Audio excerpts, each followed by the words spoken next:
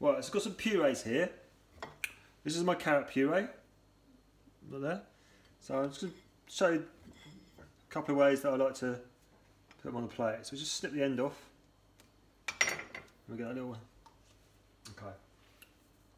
First one I'm going to do is the wavy one, like so.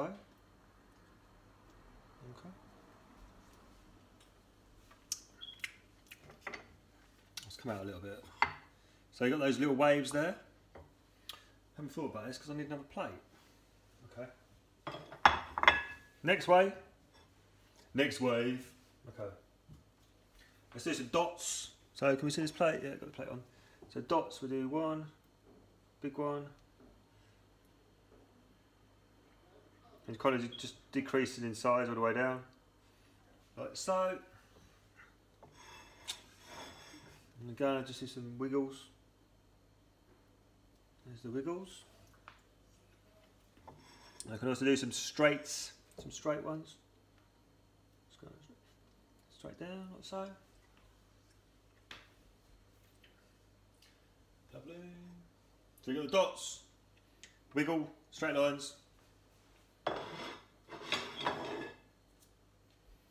And then I'm going to do this one, but with a spinach puree as well. So this is a spinach puree that we got. Just go and snip the end off.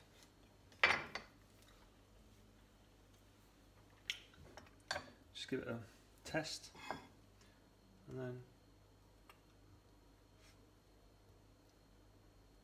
oh, that's coming out lovely. Something like that. And then with the orange, the carrot, I'll just go like next to it somewhere like that.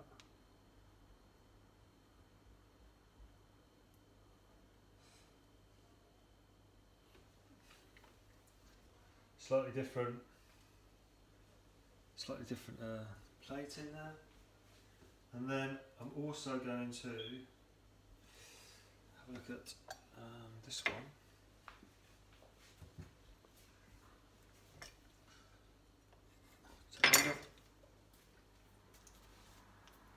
So this is the cauliflower. So the cauliflower one, so we see that green, yellow, so you've got spinach and carrot puree. And I'll just do some of the cauliflower just on that, like so. And there we go. So it's ready, you can put some ingredients on there and then play around with this a little bit. But yeah, that's a couple of different ways of putting some purees on a plate, and that was the cauliflower, carrot and the spinach. Ta-da! Thank you.